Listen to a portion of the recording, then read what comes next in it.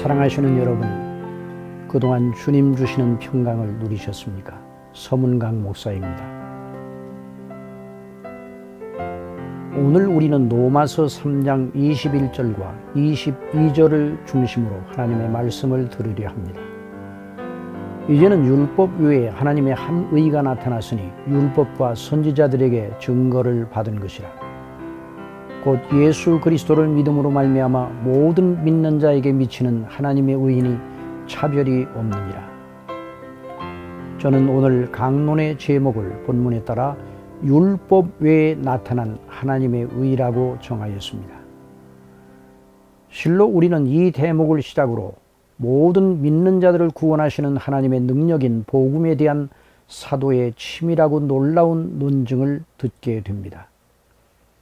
로이드 존즈 목사님은 웨스트민스터 채플의 담임 목사로 섬기면서 1955년부터 1968년까지 13년 동안 매주 금요일 밤 시간에 로마서 연속 강해를 하였습니다. 1969년부터 그의 강해 내용이 책으로 출판되기 시작하였습니다. 2004년까지 총 14권으로 된 그의 로마서 강해 전집이 완간되었습니다.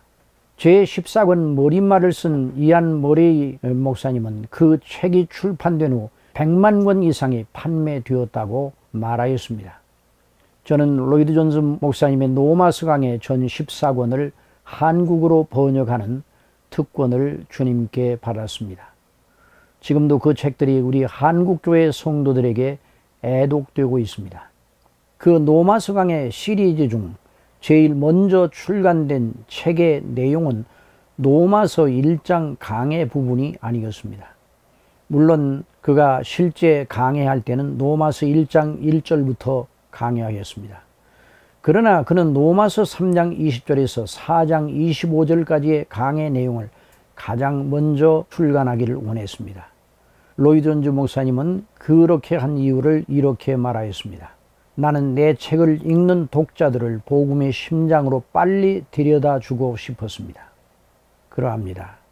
우리가 이제부터 들으려고 하는 내용은 사도가 자랑한 복음의 심장이라 할 수 있습니다.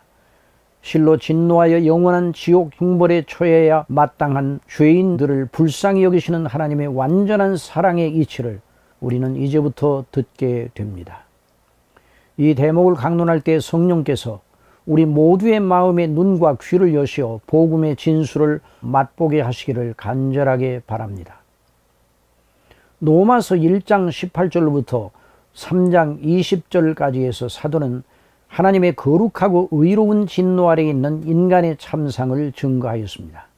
로마서 1장 18절에 하나님의 진노가 불의로 진리를 막는 사람들의 모든 경건치 않음과 불의에 대하여 하늘로부터 나타나나니 실로 인간은 스스로 하나님의 요구하시는 의를 전혀 이룰 수 없는 부패하고 무능한 존재입니다. 아담 범죄 이후 우리 모두를 포함한 전체 인류는 하나님의 진노 아래 있어 그 스스로는 소망이 전혀 없는 흑암과 영원한 파멸의 무저갱에 갇혀 있었습니다. 예레미야 17장 9절에 만물보다 거짓되고 심히 부패한 것은 마음이라 누가 능히 이를 알려마는 나 여호와는 심장을 살피며 폐부를 시험하고 각각 그의 행위와 그의 행실대로 보응하나니 불의로 치부하는 자는 자고새가 낳지 아니한 알을 품음 같아서 그의 중년에 그것이 떠나겠고 마침내 어리석은 자가 되리라. 로마서 3장 10절에 기록된 바 의인은 없나니 하나도 없으며 깨닫는 자도 없고 하나님을 찾는 자도 없고 다 치우쳐 함께 무익하게 되고 선을 행하는 자는 없나니 하나도 없도다. 그러므로 하나님께서는 그런 인생을 어느 때라도 어떤 방식으로도 단박에 죽이시고 지옥에 던져 멸하셔 그 의로운 진노를 시행하셔도 정당하십니다. 실로 인생은 아무리 호화롭고 찬란하고 영화로워도 자기의 영적인 처지를 알면 금방 우울해질 수밖에 없습니다. 자기가 반드시 만나야 하는 하나님의 심판과 그 진노의 선고와 지옥 형벌의 실상을 알고도 태어날 수 있는 사람은 없습니다. 그걸 모르니 다른 일에 분유할 뿐입니다. 하여간 우리가 이를 인정하든 안 하든 그것을 의식하든 무시하든 그 엄숙한 현실은 조금도 변하지 않고 우리를 만날 날을 기다리고 있습니다. 그래서 성령께서는 솔로몬의 입을 통하여 이렇게 말하게 하신 것입니다. 전도서 6장 6절에 그가 비록 천년의 갑절을 산다 할지라도 행복을 보지 못하면 마침내 다 한 곳으로 돌아가는 것뿐이 아니냐. 솔로몬이 말하는 행복은 사람이 땅에서 살아가는 조건과 형편이 여유 있어 복된 것을 가리키지 않습니다. 도리어 영적인 문제, 곧 하나님과의 관계에서 영원히 행복한 것을 가리키는 것입니다. 하나님과의 관계에서 영원히 행복한 조건이 무엇입니까? 하나님의 진노 아래 있는 우리 죄인의 조건을 근본적으로 개선하지 않고는 무엇을 가리켜 행복이라 할 수 있겠습니까? 그렇다고 우리 인간편에서 하나님과의 관계를 개선할 프로젝트를 마련하여 하나님께 제안하고 설득한다는 것은 불가능하고 주제넘는 일입니다. 세상에서도 범죄자가 자기 편에서 자기 범죄의 문제를 해결할 방도를 구상하여 사법당국에 제안할 수 있습니까? 범죄자를 판단하고 그 범죄에 대한 처리는 그 범죄자 자신이 아니고 오직 그 일을 사법 처리할 기관의 소관입니다. 우리 죄로 인하여 하나님과 우리 사이의 관계에 발생된 파국의 책임은 전적으로 우리에게 있습니다. 그래서 범죄한 인생들은 스스로는 어떤 방도로도 하나님을 설득하거나 압박하거나 요구할 입장에 서 있지 않습니다. 우리는 그저 하나님의 처분만 기다릴 뿐입니다. 사랑하시는 성도 여러분, 그래서 우리는 이제 우리의 시선을 우리 자신에게는 더 이상 두지 말아야 합니다. 오직 우리를 판단하시는 재판장이시면서 우리를 구원하시는 구주 하나님께 우리의 시선을 고정시켜야 합니다. 지금부터 우리가 들으려 하는 로마서 3장 21절 이하의 말씀들은 우리로 하여금 오직 하나님만 우러러 바라보게 합니다. 성령께서 사도 바울을 주장하시어 이 대목을 기록하게 하실 때 그런 효과를 가져오게 하신 것입니다. 실로 우리는 우리를 불쌍하게 여기시는 하나님만 바라보며 이 대목의 말씀을 들어야 합니다. 다시 말씀드리거니와 오직 우리는 우리를 판단하시고 죽이고 살리는 정당한 권한을 홀로 가지신 하나님만 바라보아야 합니다. 시편 123편 1절 이하에 하늘에 계시는 주여 내가 눈을 들어 주께 향하나이다. 상전의 손을 바라보는 종들의 눈같이 여주인의 손을 바라보는 여종의 눈같이 우리의 눈이 여호와 우리 하나님을 바라보며 우리에게 은혜 베풀어 주시기를 기다리나이다. 그래서 참 유일한 종교인 기독교는 전지전능하시어 천지를 창조하시고 섭리하시고 통치하시고 모든 것을 판단하시는 하나님께 집중하는 진리체계입니다. 그 때문에 참 믿음의 사람은 항상 오직 성삼위 하나님만 바라보게 되어 있습니다. 이제 로마서 3장 21절을 들어보십시오. 이제는 율법 외에 하나님의 한 의가 나타났으니 율법과 선지자들에게 증거를 받은 것이라. 여기서 이제는 이라는 말은 영어 성경에서는 but now, 그러나 이제는 이라고 번역되어 있습니다. 이 접속사는 사도의 논리가 이제 대전환점을 맞아 새로운 주제를 시작하였다는 것을 말해 줍니다.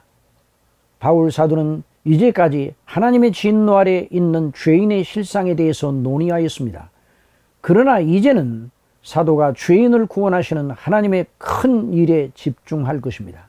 그러므로 우리도 사도의 논리를 따라 우리를 구원하시는 하나님의 행사를 주목해야 합니다. 사랑하시는 여러분, 이제 본문을 살펴봅시다. 이제는 율법 외에 하나님의 한 의가 나타났으니 율법과 선지자들에게 증거를 받은 것이라. 이미 사도는 로마서 1장 17절에서 복음에 하나님의 한 의가 나타났다고 말한 바 있습니다. 로마서 1장 16절 17절의 말씀을 다시 들어보십시오. 내가 복음을 부끄러워하지 아니하노니 이 복음은 모든 믿는 자에게 구원을 주시는 하나님의 능력이 됨이라. 먼저는 유대인에게요 그리고 헬라인에게로다. 복음에는 하나님의 의가 나타나서 믿음으로 믿음에 이르게 하나니 기록된 바 오직 의는 믿음으로 말미암아 살리라 함과 같으니라. 우리는 사도의 논리를 붙들어야 합니다. 사도는 말합니다. 복음이 믿는 자들을 구원하시는 하나님의 능력이 되는 이유는 복음에 하나님의 한 의가 나타났고 그 의가 처음부터 끝까지 믿음으로 말미암아 작용한다고 말합니다. 그러니 복음에 나타난 하나님의 한 의가 모든 믿는 자들을 구원하시는 하나님의 행사의 진수라는 말입니다. 그러므로 자신의 죄인됨과 스스로는 소망이 없음을 아는 사람은 복음에 나타난 그 하나님의 한 의에 온통 자신을 걸기 마련입니다. 그래서 사도는 복음에 나타난 하나님의 한 의가 율법 외에 나타났다고 말합니다. 이제는 율법 외에 하나님의 한 의가 나타났으니, 여기서 율법 외라는 표현을 영어 성경들, 특히 ESV나 NIV에서는 율법과는 별도로 apart from the law 라는 식으로 번역하였습니다. 본래 성경에서 의라는 말은 하나님께서 옳다고 인정할 정도로 하나님께 순종하는 것을 가리키는 명사입니다. 만일 어느 사람이라도 그에 미치지 못하면 하나님께 정죄를 받는 대상으로서 불의가 되는 것입니다. 불의는 죄입니다. 이제까지 우리가 들었던 로마서의 말씀을 통해서 하나님을 두려워함으로 그 명령과 법도에 순종하는 것이 의로운 것임을 알았습니다. 그렇지 못한 것이 불의입니다. 그런데 사람이 하나님께 순종한다는 것은 구체적으로 무엇입니까? 하나님의 명령에 순종하는 것이 하나님께 순종하는 것입니다. 그 명령을 불순종하면 불의와 죄가 되는 것입니다. 그러니 구약 성경에서는 하나님께 순종한다는 것은 하나님의 율법의 말씀에 순종한다는 것입니다. 그런데 구약 성경에서 하나님의 말씀은 하나님의 언약과 율법 또는 계명의 말씀이었습니다. 그러니 구약 성경에서 집중적으로 사람의 의를 말하면 율법에 온전히 순종하는 것을 의미하였습니다.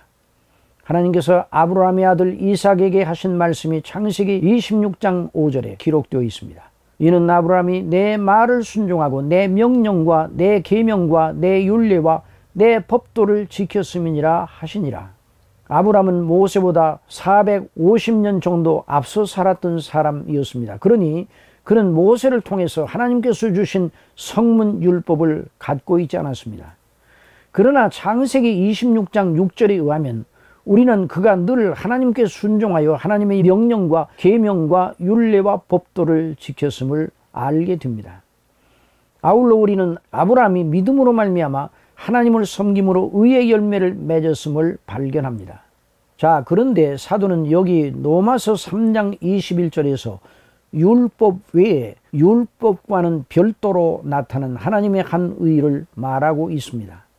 하나님의 한 의를 원어의 구조에서 보면 하나님으로부터 온 의임을 발견합니다. 그러니 사도가 말하는 하나님의 한 의는 어떤 사람이 자력으로 율법을 지켜 이룩한 의가 아닌 것이 분명합니다.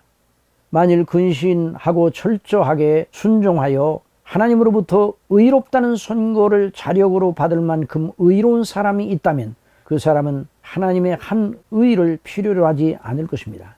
그러나 그런 사람은 하나도 없다고 사도는 이미 선언하였습니다. 그러니 복음에 나타나는 하나님의 한 의는 사람이 자기 혼자의 힘으로 율법을 지켜 확보한 의와는 다른 의입니다. 그 하나님의 한 의는 오직 하나님 편에서 성취하여 이룩한 의입니다. 그 하나님의 의가 복음에 나타났다, 복음에 알려졌다는 것입니다. 그러므로 복음은 하나님의 그 의를 기반에 둔 진리의 체계입니다.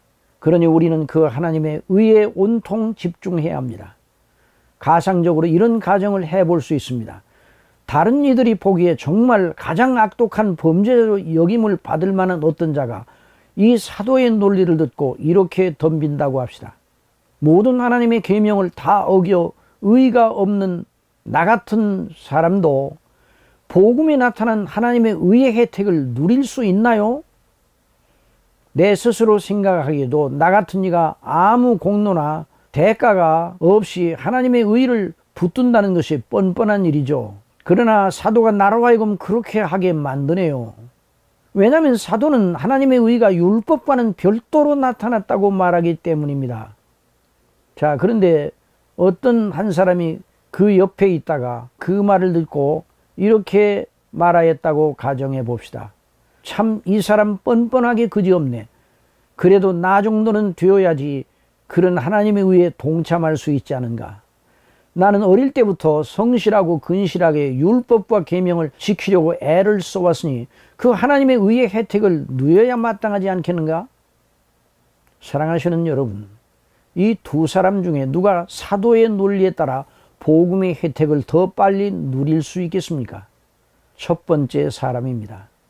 그 사람은 자기가 의뢰할 자기 의가 하나도 없음을 알고 오직 율법 외에 나타난 하나님의 한 의만 바라봅니다.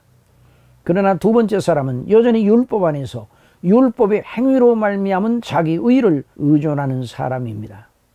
그 사람이 자기 의가 완전하지 않음을 인정할 수도 있습니다. 그러나 그 사람은 오직 율법과는 별도로 복음에 나타난 하나님의 의만을 의지하는 사람은 아닙니다. 그러나 여전히 그 사람은 자신의 율법 지키기를 내세우며 자기에게 후한 점수를 주는 사람입니다. 지금까지 사도의 논리는 무엇을 말하였습니까? 누구든지 자력으로 율법을 지켜 그 의로 하나님께 의롭다고 선고를 받을 수 있다 여기는 것은 허망함을 이미 말하였습니다. 로마서 3장 9절에 그러면 어떠하냐? 우리는 나으냐? 결코 아니라 유대인이나 헬라인이나 다 죄 아래에 있다고 우리가 이미 선언하였느니라. 기록된 바 의인은 없나니 하나도 없으며 우리가 알거니와 무릇 율법이 말하는 바는 율법 아래에 있는 자들에게 말하는 것이니 이는 모든 입을 막고 온 세상으로 하나님의 심판 아래에 있게 하려 함이라.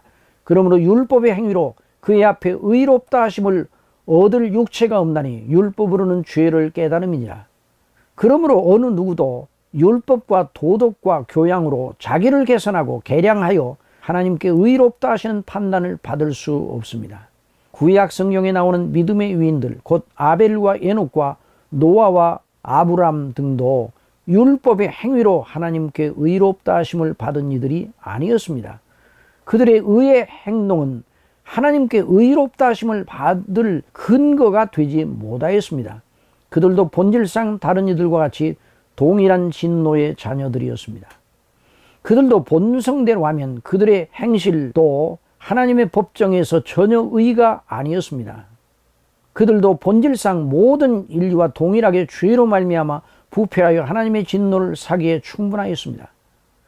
그러니 그들에게서 나타나는 의의 행실은 전부 다 하나님께서 그들에게 베푸신 은혜의 열매들이었습니다.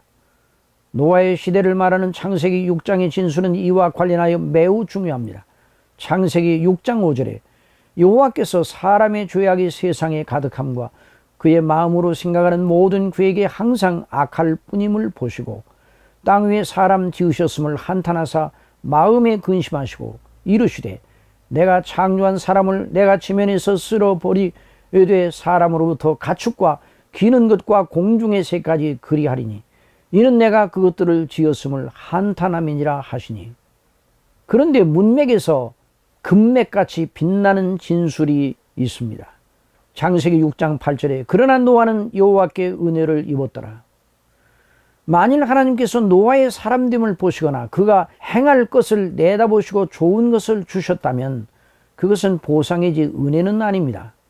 창세기 6장 9절에 그는 의인이요 당대 완전한 자라 그는 하나님과 동행하였다고 표현된 노아의 의로운 행동 모두 그 하나님의 은혜의 열매들이었습니다. 우리는 하나님의 의가 율법 외에 나타났다라는 어구의 뉘앙스를 포착해야 합니다. 복음에 나타난 하나님의 의를 누리는 사람은 누구입니까? 그 이전에 율법을 잘 지키는 공력과 상관없이 오직 믿음으로 자기에게 제시된 하나님의 의에만 집중하는 사람, 그 사람만 구주 하나님의 은택을 누릴 것입니다. 이미 우리는 여러 번 강조하셨듯이 하나님께서 하늘 법정에서 모든 각인에게 완전한 의를 요구하는 율법의 척도를 적용하시며 거기에 모자란 이는 누구든지 정죄하십니다. 그러니 사도가 율법 외라는 표현을 통해 사람은 자기의 행위의 공로를 가지고 하나님 앞에 서려는 시도를 완전하게 차단하고 있습니다. 사도는 우리에게 주어진 오직 유일한 소망과 위로는 복음에 나타난 그 하나님의 한 의에 있다고 말하고 있습니다. 그러면서 사도는 그 진리는 예수님 시대부터 시작된 것이 아니라 구약 성경 전체를 통해 증거받았다고 말합니다. 로마서 3장 21절에 이제는 율법에 하나님의 한 의가 나타났으니 율법과 선지자들에게 증거를 받은 것이라. 율법과 선지자들은 바로 구약 성경 전체를 말하는 성경적인 용어입니다. 그러면서 3장 22절에서 율법 외에 나타난 하나님의 의의 정체를 밝히고 있습니다. 곧 예수 그리스도를 믿음으로 말미암아 모든 믿는 자에게 미치는 하나님의 의인이 차별이 없느니라. 그 율법에 나타난 하나님의 의는 예수 그리스도를 믿음으로 말미암아 모든 믿는 자에게 미치는 의입니다. 이 문맥에서 사도는 성경이 말하는 전가 교리를 채용하고 있습니다. 전가는 본래 어떤 사람의 책임이 제3자에게 넘어가 마치 그 사람의 것으로 여겨지는 것을 가리키는 용어입니다. 본래 그 하나님의 의가 믿는 자에게 속한 것이 아니었는데 그리스도 안에는 믿음으로 말미암아 그 사람이 그 의의 장본인과 같이 여겨진다는 것입니다. 사도가 여기 로마서 3장 21절과 22절에서 그 진리를 어찌나 분명하게 진술하든지 다르게 해석할 여지를 주지 않습니다. 다른 말로요, 예수 그리스도를 믿는 사람들이 예수님께서 하신 일에 협력한 적이 없습니다. 그러나 하나님께서는 복음 안에 한 의를 예비하시고 나타내시되 그것이 그리스도를 믿는 자들의 소유가 되게 하시려고 그리하셨다는 말입니다. 그것이 바로 복음에 나타난 하나님의 의의 정체입니다. 로마서 1장 17절에 복음에는 하나님의 의가 나타나서 믿음으로 믿음에 이르게 하나니 기록된 바 오직 의인은 믿음으로 말미암아 살리라 함과 같으니라. 3장 21절에 이제는 율법 외에 하나님의 한 의가 나타났으니 율법과 선지자들에게 증거를 받은 것이라. 곧 예수 그리스도를 믿음으로 말미암아 모든 믿는 자에게 미치는 하나님의 의인이 차별이 없느니라. 그러니 그 예수님을 믿는 이들에게 전가되는 하나님의 의인은 믿는 자 인격 안에서 마련된 의가 아닙니다. 그러니 그 하나님의 의인은 본래 믿는 자 밖에 있었습니다. 의라는 말 자체는 누군가 하나님의 율법과 계명을 온전하게 순종하였음을 전제합니다.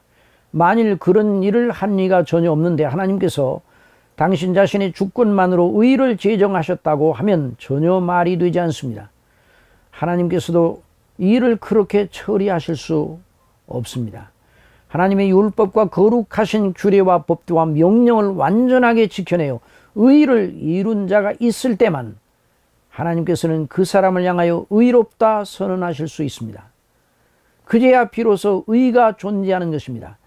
그러니 하나님으로부터 온 의, 하나님의 의라는 말은 무엇을 함축합니까? 하나님께서 한 인격체를 세우시어 당신의 율법을 완전하게 순종하여 그 의를 완성하게 하셨다는 것을 강력하게 함축합니다. 대체 그 인격이 누구입니까? 하나님의 율법의 요구를 완전하게 만족시켜 하나님께 의롭다는 판단을 받을 만한 그 완전한 인격이 누구입니까? 유대인이나 이방인들 중에서 그럴 가능성을 가진 자가 한 사람도 없습니다. 로마서 3장 9절에 그러면 어떠하냐? 우리는 나으냐? 결코 아니라 유대인이나 헬라인이나 다 죄 아래에 있다고 우리가 이미 선언하였느니라. 기록된 바 의인은 없나니 하나도 없으며, 그리고 로마서 3장 20절에 그러므로 율법의 행위로 그의 앞에 의롭다 하심을 얻을 육체가 없나니 율법으로는 죄를 깨달음이니라. 대체 하나님께서 예비하셔 그 완전한 의를 이루게 하신 이가 누구입니까? 그분은 이방인이든 유대인이든 하나님의 구원을 받고 싶어하는 모든 이들의 오직 유일하고 완전한 충분한 소망입니다. 그분이 누구십니까? 사도는 여기 3장 23절에서 그런 자는 사람들에게서 나올 수 없다는 것을 못 박습니다. 모든 사람이 죄를 범하였음에 하나님의 영광에 이르지 못하더니 모든 사람은 날 때부터 원죄를 가지고 있고 다 직접 죄를 범한 자들이므로 스스로 하나님께 의롭다 하심을 받을 개연성을 가진 자가 하나도 없다고 사도는 못 박아 말합니다. 여기서 하나님의 영광은 하나님께 의롭다 하심을 받는 것을 말합니다. 정말 하나님께 의롭다 하심을 받는다면 그 사람의 영예는 천지를 자기 것으로 다 얻은 것보다 억만 배 더 영화로울 것입니다. 그러나 모든 인생은 그 영광에서 너무 멀리 떨어져 있습니다. 조금 모자란 것이 아닙니다. 그 영광을 위해 아예 한 발자국도 떼어놓지 못한 처지에 있습니다. 모든 사람이 죄를 범하였음에 하나님의 영광에 이르지 못하더니 그런 곤고한 인생들을 위해 하나님께서 예비하신 한 분이 계셨으니 그분이 그들 인생들을 위하여 완전한 의를 이루신 것입니다. 그분이 누구십니까? 로마서 3장 23절 이하에 모든 사람이 죄를 범하였음에 하나님의 영광에 이르지 못하더니 그리스도 예수 안에 있는 속량으로 말미암아 하나님의 은혜로 값없이 의롭다 하심을 얻은 자 되었느니라. 대체 이런 진술이 어떻게 가능한지요? 이것이 어떻게 진리가 될 수 있습니까? 하나님께서 보시기에 경건치 않음과 불의 곧 죄밖에 없어 영원한 지옥 형벌에 던지셔야 할 죄인들을 향하여 너는 율법의 요구를 완전하게 이루어 죄가 하나도 없고 완전히 의롭다 하는 선고를 하나님께서 내리시다니요. 그렇게 하시고도 하나님께서 불의하지 않으실 수 있는 근거가 무엇입니까? 그리스도 예수 안에 있는 속량으로 말미암아. 그리스도 예수 안에 있는 속량으로 말미암아. 그것이 그 모든 의문들을 날려버리고 하나님께 모든 영광을 돌리게 하는 정당하고 완전하고 충분한 근거입니다. 사랑하시는 성도 여러분, 우리 주 예수님께서 말씀하셨습니다. 요한복음 14장 6절에 예수께서 이르시되 내가 곧 길이요 진리요 생명이니 나로 말미암지 않고는 아버지께로 올 자가 없느니라. 사랑하시는 여러분, 그러므로 우리의 영적인 시선과 영적인 귀는 오직 하나님의 아들 우리 주 예수 그리스도와 그 행하신 일에 집중되어야 합니다. 사도의 마음을 충만하게 하시어 이 복음의 진술을 척확하고 완전하게 토해내게 하신 성령께서 그 대목을 통해서 우리더러 그리하라 요구하십니다. 실로 성경은 하나님께 집중한 책입니다. 하나님의 뜻과 영광에 집중한 책이란 말입니다. 그리고 그 하나님의 뜻과 목적과 영광은 오직 우리 주 예수 그리스도 안에 온전하게 나타났습니다. 그래서 예수님께서 말씀하셨습니다. 요한복음 5장 19절에 그러므로 예수께서 그들에게 이르시되 내가 진실로 진실로 너희에게 이르노니 아들이 아버지께서 하시는 일을 보지 않고는 아무것도 스스로 할 수 없나니 아버지께서 행하시는 그것을 아들도 그와 같이 행하느니라. 아버지께서 아들을 사랑하사 자기가 행하시는 것을 다 아들에게 보이시고 또 그보다 더 큰 일을 보이사 너희로 놀랍게 여기게 하시리라. 아버지께서 죽은 자들을 일으켜 살리심과 같이 아들도 자기가 원하는 자들을 살리느니라. 아버지께서 아무도 심판하지 아니하고 심판을 다 아들에게 맡기셨으니 이는 모든 사람으로 아버지를 공경하는 것 같이 아들을 공경하게 하려 하심이라. 아들을 공경하지 아니하는 자는 그를 보내신 아버지도 공경하지 아니하느니라. 내가 진실로 진실로 너희에게 이르노니 내 말을 듣고 또 나 보내신 이를 믿는 자는 영생을 얻었고 심판에 이르지 아니하나니 사망에서 생명으로 옮겼느니라. 진실로 진실로 너희에게 이르노니 죽은 자들이 하나님의 아들의 음성을 들을 때가 오나니 곧 이때라. 듣는 자는 살아나리라. 아버지께서 자기 속에 생명이 있음같이 아들에게도 생명을 주어 그 속에 있게 하셨고 또 인자됨으로 말미암아 심판하는 권세를 주셨느니라. 이를 놀랍게 여기지 말라. 무덤 속에 있는 자가 다 그의 음성을 들을 때가 오나니 선한 일을 행한 자는 생명의 부활로 악한 일을 행한 자는 심판의 부활로 나오리라. 그리고 요한복음 5장 39절에 예수님께서 말씀하셨습니다. 너희가 성경에서 영생을 얻는 줄 생각하고 성경을 연구하거니와 이 성경이 곧 내게 대하여 증언하는 것이니라.